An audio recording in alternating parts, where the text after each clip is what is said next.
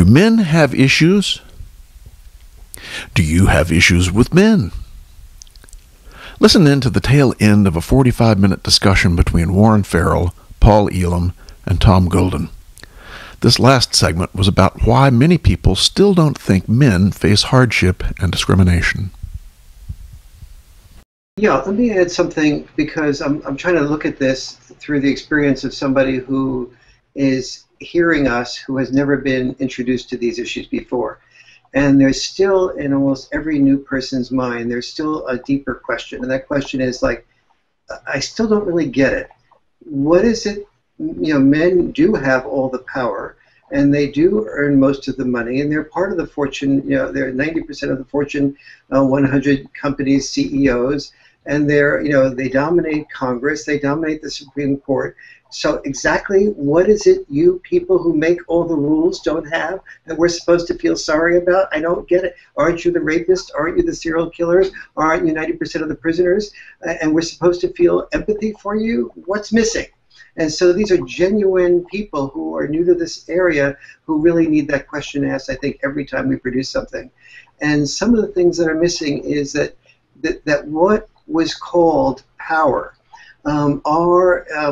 our earning most of the money, was not from our fathers and grandfathers' perspective a form of power. It was the power they forfeited to get the money to make their children's lives better. A cab driver who was driving a cab 70 hours a week was not saying, I am earning this money to have power over my wife. He was earning this money even though it took power away from his life by driving a cab 70 hours a week when he would have preferred to have been with his children. He was doing that so his child wouldn't have to drive that cab.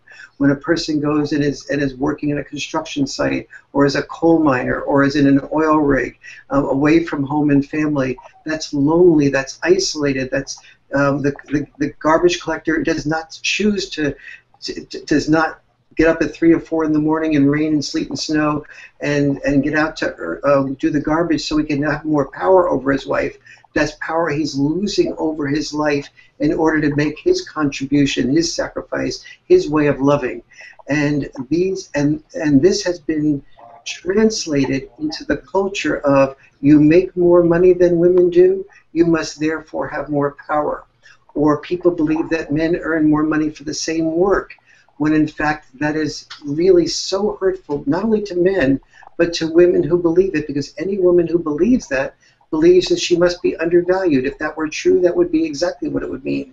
And people don't realize that when you have a male doctor, yes, male doctors earn more than female doctors. That does appear to be discrimination. But doctors mean everything from general practitioner to cardiologist. It's only when you compare two cardiologists to each other that males and females earn almost the same. But yet, males still earn more. Still seems like a little bit of discrimination. But in fact, when it's male cardiologists who have worked equal numbers of years, it gets closer. When it's male cardiologists who have worked equal numbers of years, who have both worked in private practice for equal numbers of hours each week, now we're talking about close to the very same amount.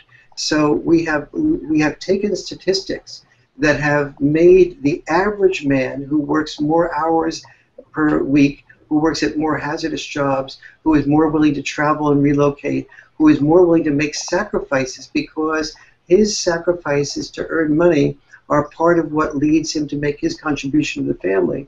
We've ignored the fact that never married women and who have never had children actually have out-earned never married men who have never had children since the mid-70s. And so we have not had empathy for the fact that things like the pay gap that seem like a male system to oppress women were actually a definition of the greater amount of sacrifice outside the home that men did in order to get paid without regard for what it did for them personally.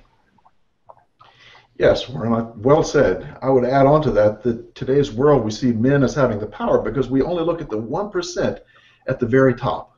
Mm-hmm. We don't look at the 10 to 15% at the bottom. That's also almost all males. So you're only looking at one side. You're only seeing one half of the story. And I think that's a part of the problem that we've been through for the past 50 years is we're only hearing half the story. When you only hear half the story, you don't get the whole picture. Yes. And what A Voice for Man and what the myth of male power, all of those things are doing is they're starting to tell the other side of the story, Yes. which is just what needs to be told. Yes, and the other I side couldn't of the agree glass. more, Tom. I think Warren described it very well. The most difficult nature of our work is in overcoming this huge variety of myths about power, about men and women, about our roles in society.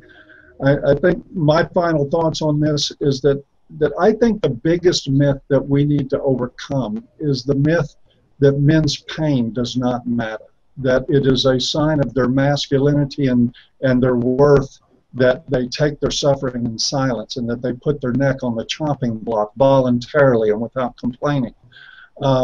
This is something that is so destructive when we look at the disparity in the suicide rate between men and women, when we look at the amount of workplace mortality that happens with men, when we look at so many of these problems, and even we have problems with men who don't seek medical attention for problems, and our society actually chastises them like they're inferior because they don't value themselves enough to go see doctors.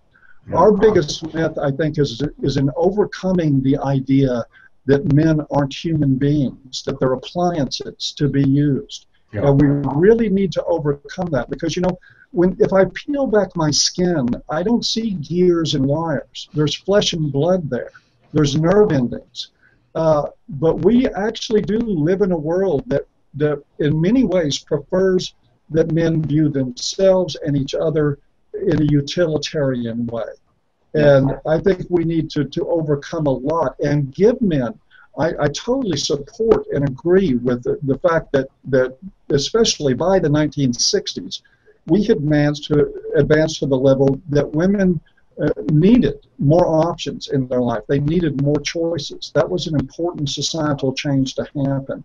But a lot of this happened with men sort of standing there looking the other way, as though they weren't a part of this. Mm-hmm. And they've continued on in that utilitarian role for 50 years now, not noticing that the world has changed and that they too have options for self-valuing, for looking at themselves in a different context than maybe they ever had before. Yes. And I would argue that the first place we probably need to go with that is to understand that men are human beings, they have value, and they deserve our compassion, and they deserve to have choices in their life. Absolutely. We have to look at, as Tom was saying, not just the glass ceilings, but also the glass cellars. And Paul, I think as you were saying, we have to look at men just not only as human doings, but also as human beings. And doing that, we open ourselves up to the deep investment that every society has in men's disposability. And when you survive because somebody else is willing to die, like in war, then that you are immune to the pain of the people who are dying because you have an investment in their being willing to die. Yes. You give them things in exchange for this. You say, I will build a statue. I will remember you in a history book. But if you look at that from another perspective, that building of the statue or remembering you in a history book is a bribe to be willing to die so that I can live. Now, and that's the deep stuff underneath it all, which if we don't look at that and confront that, if we do look at men as human beings, we would suddenly say, my goodness, male-only draft registration, that's totally unconstitutional. It violates the 14th Amendment's equal protection of the laws clause for both sexes. Why is nobody even questioning that? Because at such a deep level, we don't question male disposability. And until we do that, nothing else will make very much sense. Yep. And maybe that's a good place to stop right there, Warren. Well said.